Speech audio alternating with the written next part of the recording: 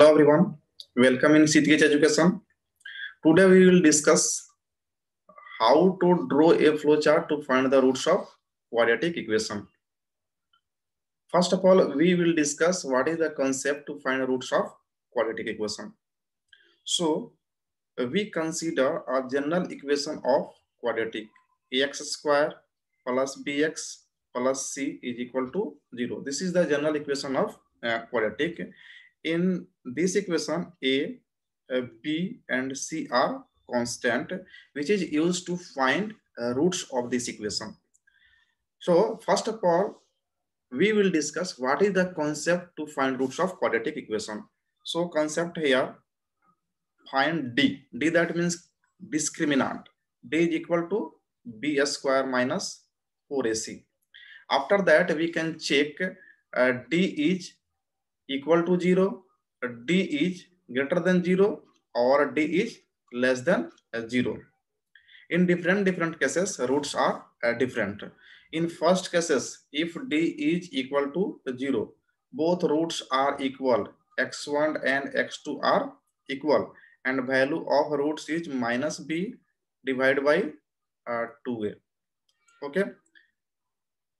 If d is greater than 0, roots are different, and value of roots x1 is equal to minus b plus under root d divided by 2a, and x2 is equal to minus b minus under root d divided by 2a. And in last cases, if d is less than 0, roots are imaginary. Roots are imaginary. Okay, this is the concept to find roots of quadratic equation.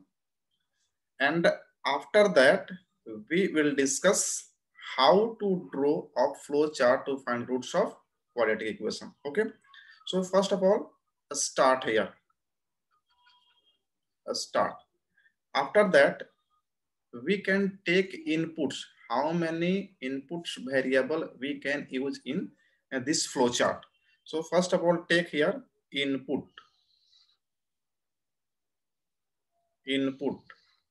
Okay, read input here.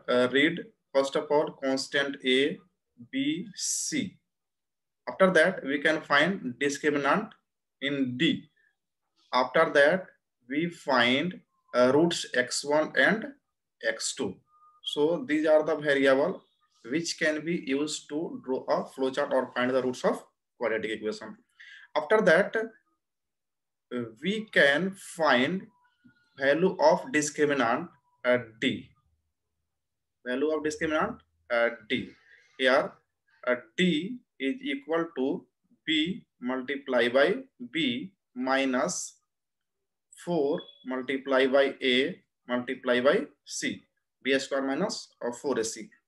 After that, we can check the condition if d is greater than 0, d is less than 0, or d is equal to 0. Then put here a condition.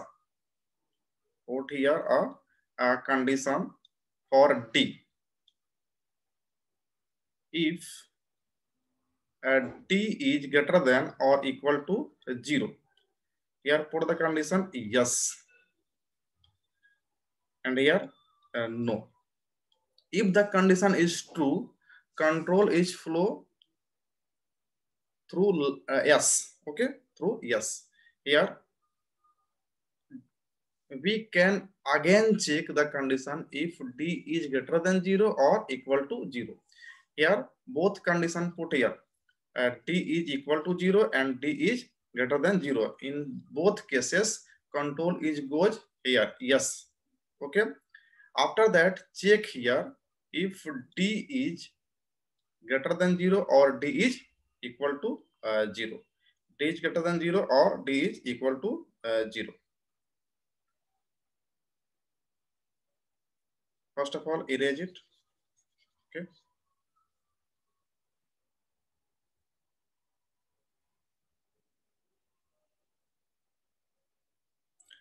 If here put if d is greater than 0. So here also yes and no. Yes or No. If the condition here d is greater than 0 is true, then we can print roots of the quadratic equation x1 and x2. Here print x1 and x2, and x1 is equal to minus b plus under root d divided by 2a, and x2 is equal to minus b minus under root d divided by 2a. In these cases d is greater than 0. If this condition is false, d is greater than 0 is false, then we can print here x1 and x2 are equal. Both roots are equal. Both roots are equal. x1 is equal to x2 equal to minus b divided by 2a, and go to stop. In both cases, stop. Okay, stop. Okay, but if condition is false here, if the condition is false here, d is greater than and equal to 0 is false. That means d is less than 0. If the d is less than 0, print here roots are imaginary. Simply put roots are imaginary. Imaginary. And after that, stop. So this is the flow chart to find the roots of a quadratic equation.